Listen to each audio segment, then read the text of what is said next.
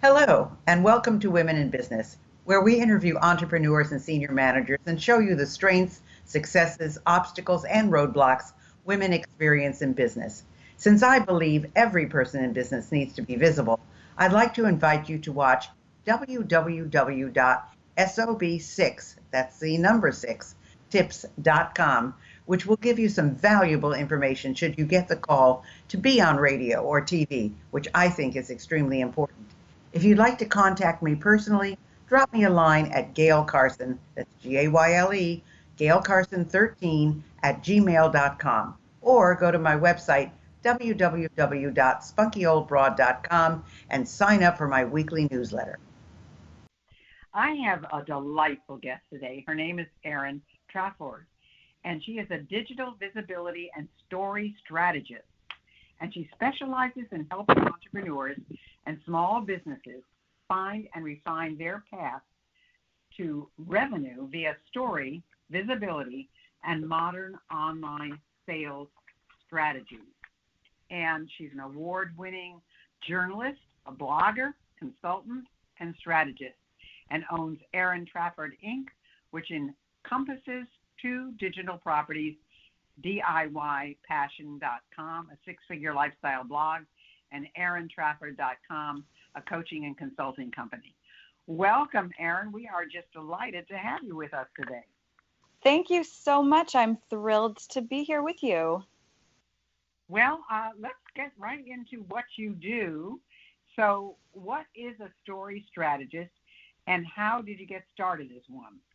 Such a great question. So full disclosure, I gave myself my title because I actually didn't think it existed in the world. And I stumbled around for quite some years calling myself different things. I was, a content strategist. I was a media strategist. And then one day, and I had an experience, and we can go into detail about this if you'd like, Gail, but it really occurred to me that the sum total of everything I have done in my life and in my career really was pointing me toward story being the center of everything I did. It's the center of how I show up with my clients, how I help my clients show up in the world, whether they're at the individual solopreneur level, they're small business owners, or at the corporate level. And so I just decided to call myself a story strategist because it really just felt the best and it made the most sense. So that's how I became a story strategist, really.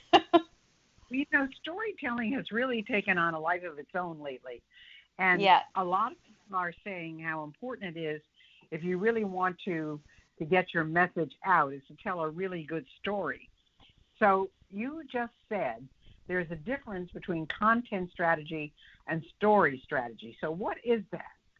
Yeah, I'm so glad you asked that question because it's so often misunderstood.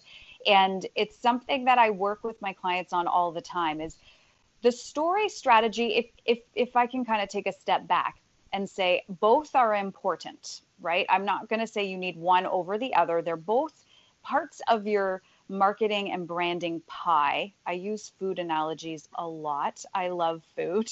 So they're both part of the pie and they're equally as important. But story strategy you can think of as a principle. It's this thing that you work to develop. And I like to say to my clients, it is essential in the sense that it is your essence. And it typically consists of the essence of your business or your company, the essence of you, whether you're the leader or an executive or even just the sole operator in your business. And it really sets up a guiding principle for your business going forward. I live on the East Coast, so I often use the analogy of your story strategy is like your lighthouse. It never really moves and it doesn't really change, and it can truly act as safety in a storm. So when you're confused or you're muddled or you're feeling a little bit unclear on what direction to go back to your story strategy and it will guide the way. Versus your content strategy, which is much more of a tactic. And I like to say your content strategy is only as strong as the platform it's built on. So that's where we look at things like your social media or, the stages you are appearing on or the podcasts you are invited to speak on. That's part of your content strategy. And it's a tactic because it will ebb and flow with the strength of the platform you're on and the message you are pushing. The other key distinction, if I could make it, between story strategy and content strategy is that content strategy tends to be all about showing up glossy and perfect and really best foot forward. And it's where we spend a lot of time on beautiful graphics sometimes. And, we're really, really getting into the nitty gritty of showing up in the best light. Whereas the story strategy often requires us to sit down and get really real with both sides of us, our life experience, and our emotions and our strategies. It's much more of a dichotomy that plays on the light and the dark, the positive and the negative, the good experiences and the bad experiences, and leverages those things to create unique value. So I like to call using that light and that dark the creation of positive tension. So your story strategy always has that positive tension, a little element of grit and realness, whereas the content strategy tends to be a little more glossy. Well, there's another thing too, Erin. In sales, they say facts tell and stories sell. So Yes. I think that even when you're giving a speech, you can make a point, but if you could back it up with a story, a real story that can reach the audience and they can identify with, they're going to remember your message a lot better than if you just are giving them a lot of data. So I think, what you're talking about is so important because I think it can set you apart if you want it to be. But I'll tell you something. This next question really, I really want to get your take on this, and that's, do you have to be on social media every day to be visible? I mean, I've gotten, people want me on Clubhouse, and they want me on Voxer, and they want me, every day there's something else. I put in WhatsApp, and I had like 4 or 5 different groups put me on WhatsApp, and they would, I got dinged all day. About absolutely silly things. And I just wonder how much social media is really important. Now, I know strategic social media is important, but I just want to get your take on that. Yeah. Oh, I'm with you on that. That feeling of always being needed by somebody for something at some exact time, looking at your phone, and that causes that involuntary anxious feeling of, oh my goodness, all those notifications. So the short answer is no, you don't need to be on social media all the time in order to be visible. And I'll back that up by saying today is a Monday. My team is building out our new quarterly plan this week. We're in full, what I say, beast mode behind the scenes, pulling programs together, running clients through stuff. There's lots of stuff going on. And generally, you'd think that would mean that I had to be everywhere on social media. And today, I haven't been on social at all.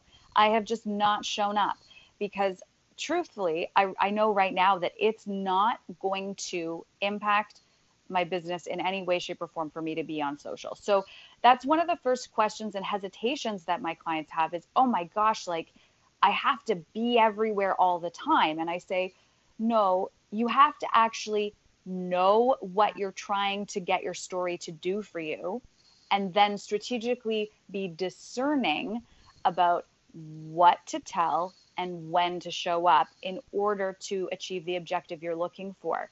So if you're going to sell Valentine's Day cards, there's no reason to be out there hustling for the sale in September, right?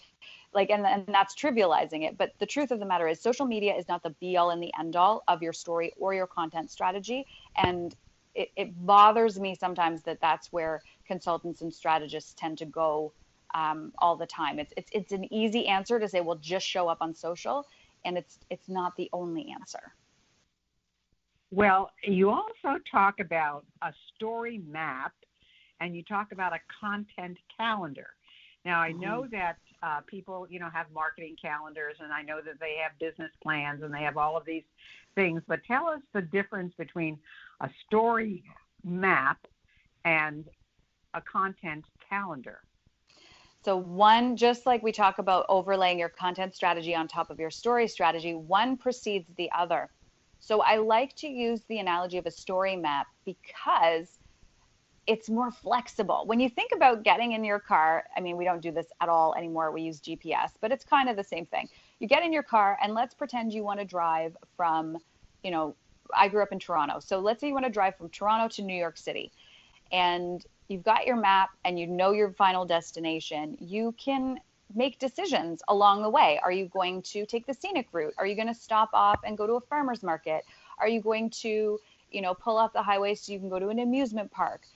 How are you going to make that journey from point A to point B more joyful? And how are you going to make it more uniquely you so that you have an experience that you want to have, right? Maybe you just want to gun it. You want to get right on the highway and go 110 miles an hour all the way from Toronto to New York and not stop and not do anything, right? That's up to you. But the fact is that the map shows you all the possibilities, right? Once you have that, if you want to create a content calendar and some sort of, you know, structure around your trip or your journey, that's fine. And that's where your, you know, your calendars, your social media planners can come in. But the map is so much more freeing. And the other thing, Gail, I've noticed is that when I talk about a map versus a calendar, it resonates more with my female clients. I think women inherently, we tend to be very creative. We don't like to be put in boxes, and we have problems with feeling like, oh my goodness, I'm not following through. Like a calendar will feel very restrictive for a lot of people. So saying, you know what, it doesn't matter if you post something on a Tuesday, you can post it on a Wednesday and the world is not going to end. To a lot of my clients, that feeling of relief and freedom actually gives them permission to post where they wouldn't have normally posted, or where they would have felt guilty, or where they would have felt trapped a bit by all the shoulda, coulda, wouldas. And when we're trapped by the shoulda, coulda, wouldas, we're not showing up properly, right? We're not showing up in our full self. We're showing up hesitantly. We're lacking confidence. We're feeling a bit, you know, sidetracked by energies that we don't really need. So that's truly, it's an energetic difference between a map and a calendar. Does that answer your question? Does that make sense to you? Yeah, absolutely. And you know, you also mentioned something about having a story bank. Mm-hmm. And I know that sometimes I'll listen to old, well, now they're, I guess, CDs or DVDs or whatever, MP3s. But I listen to some of my old tapes and I think about some of the stories that I told, and I thought, God, I forgot all about that. So I'm assuming building a story bank is seeing something and putting it in some kind of a file for later use. But what is your definition of a story bank? It's pretty much that. I mean, I use the term bank because when you put something in the bank, when you put money in the bank, the hope is, I mean, that it's going to appreciate in value over time, right? So we collect our stories. It's a very deliberate use of the term. So I work with my clients to pull out stories because, you know, Gail, you and I are TV people, we're radio people. We know stories, we know how to see them, we know how to tell them, but that's actually a skill that not a lot of people have. So when I sit with clients, a lot of them will say, I don't have a story to tell. I'm boring. I have nothing to talk about. And I'll say, give me 3 hours and I'll prove you wrong. And usually at the end of that 3 hours, we've created this, what's the beginning of the first deposits in their story bank. And they're like, oh my goodness, I have this wealth of story that I've been sitting on that I can leverage to build my business, to connect to people, to, as you mentioned before, create memory, right? To be memorable, which is what leads to the sale. So the bank is something that, you know, I have it in a notebook because I like to sit with my tea in the morning and I like to write, you know, I follow some prompts, I'll write some stuff out, and then I'll go back and I'll look at it for themes. And usually by the end of the week, a theme has appeared. And that's really my signal to start telling stories that match that theme.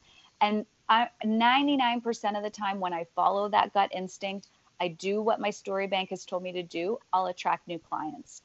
Some of my clients will take it from a notebook and put it in a Google Doc. It doesn't really matter, and it doesn't have to be fancy. But what's important about the story bank, just like the money bank, like the bank, is that you make continuous deposits, that it is a practice, because telling stories, seeing stories, recognizing the value of your stories is something you can't just do it one and done. You have to actually commit to those regular deposits so that you see your value increase over time. And it is We an know emotional experience. it's not only the deposit there, and I mean, I know people, speaker friends of mine who are absolute magnificent storytellers, and they have a whole catalog, that they keep under certain keywords, and when they're doing a program and they're trying to make a particular point, they go to it and pull out the story that's appropriate.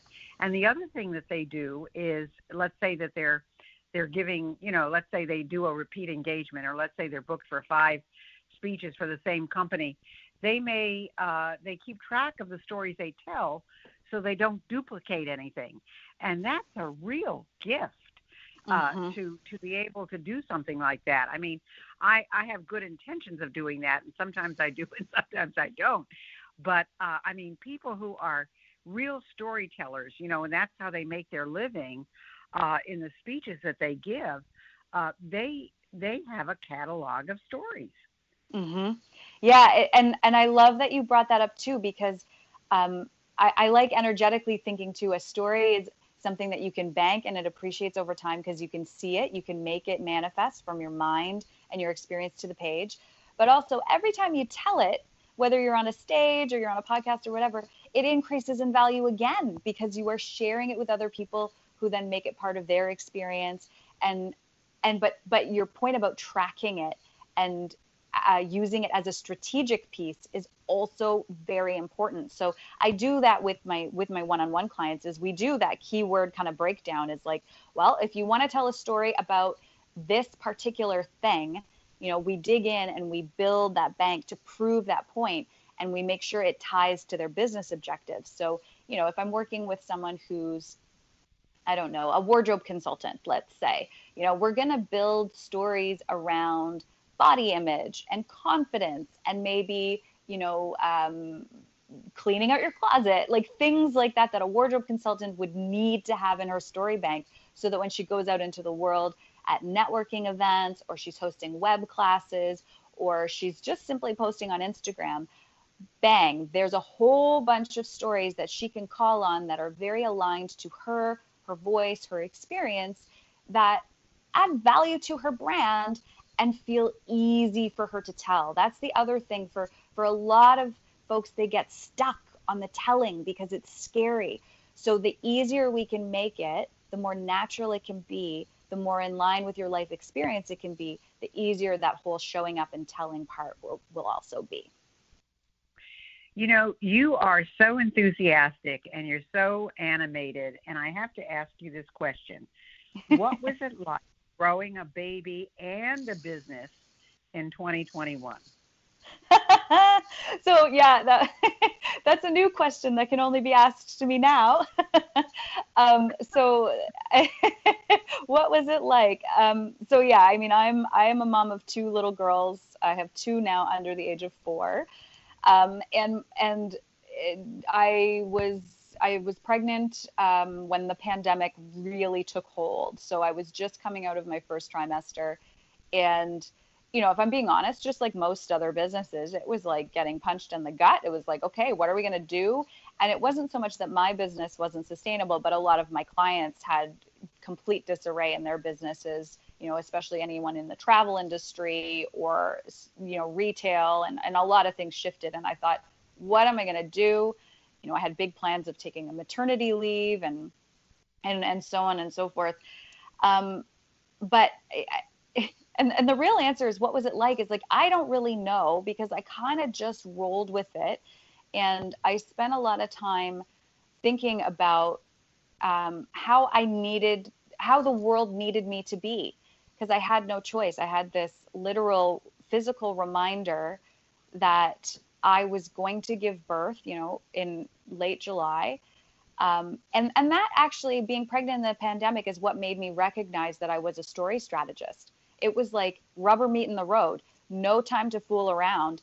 How is the world asking you to be?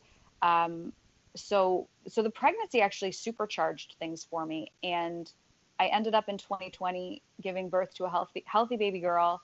My business tripled, and I brought on 2 new team members. And somehow in there, in the midst of all the pandemic, we also did a full scale kitchen renovation. So, that's a year for the books for me. And I don't know that I'll repeat it ever again. But the lesson there really is to dial into your intuition and to release the parts of your business and your story that are not serving you, right? When you release all that extra baggage, you're able to propel forward no matter what the perceived challenge. Because there really was a lot stacked against me last year, but I didn't let it stand in my way.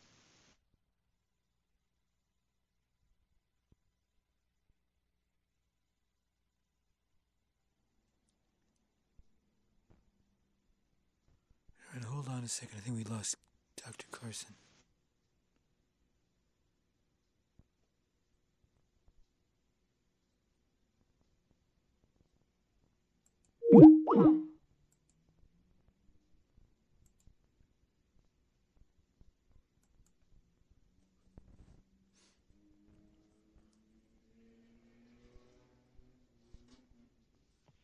I don't know what happened, but here I am. Okay. Okay. Did you get my whole answer? Did that all I did record? not. Yeah, well, Joe will pick it up. Okay. Start from your first trimester. Okay. That's a good pickup. That's a good pickup. Okay, so I was in my 3, 2. So I was in my first trimester, Gail, when the pandemic really took hold. And like most other business owners, it was like getting punched in the gut. It was like, oh, this is not just going to be a 2-week thing. This is going to last a really long time. And I had huge plans that I was going to take the summer off and be with the baby. And it was just going to be this whole thing. And my preschooler was going to, stay home with me. But I found myself with a lot of clients who were also very panicked. A lot of their businesses were falling apart.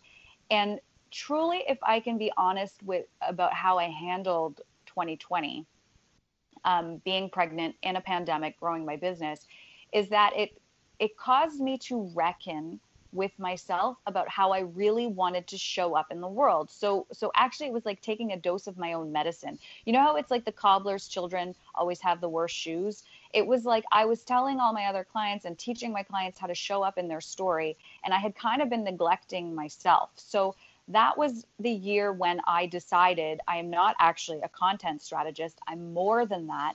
I am a story strategist. I came out as that.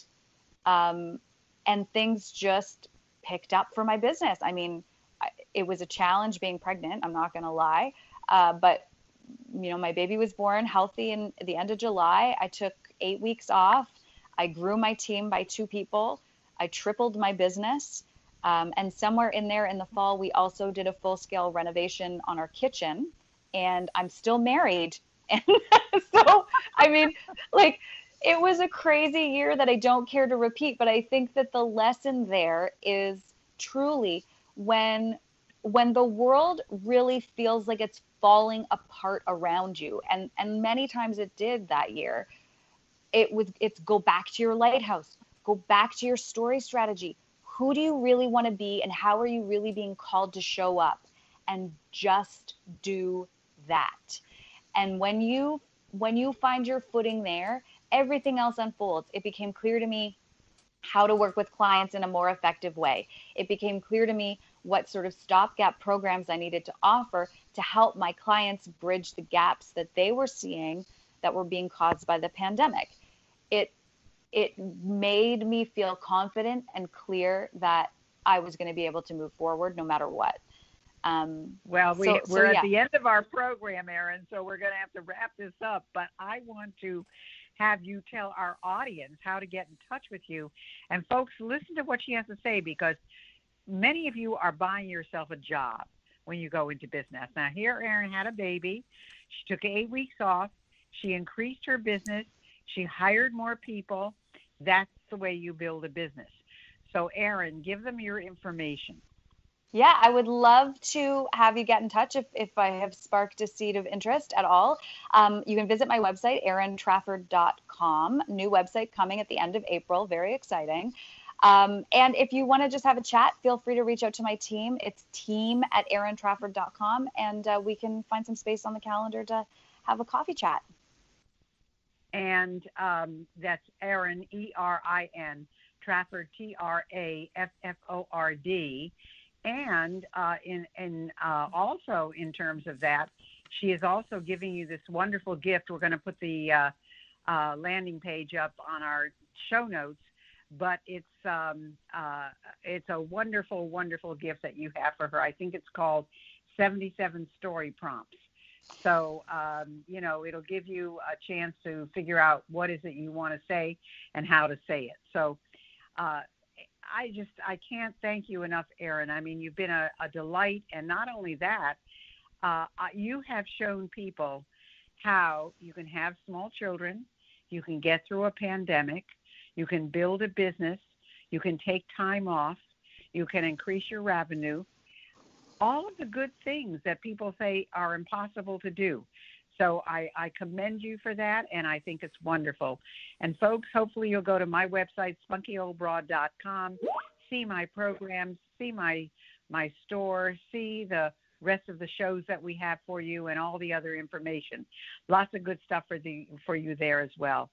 Erin, thank you so much for being with us today. I'm so appreciative of your time. Thanks for having me on, Gail. Thanks for listening to Women in Business. I hope you enjoyed today's show. And if you have any suggestions as to who you'd like me to have as a guest, just email me at gailcarson13@gmail.com. Be sure to check out www.sob6tips.com. And in the meantime, go to www.spunkyoldbroad.com to see the resources I have for you.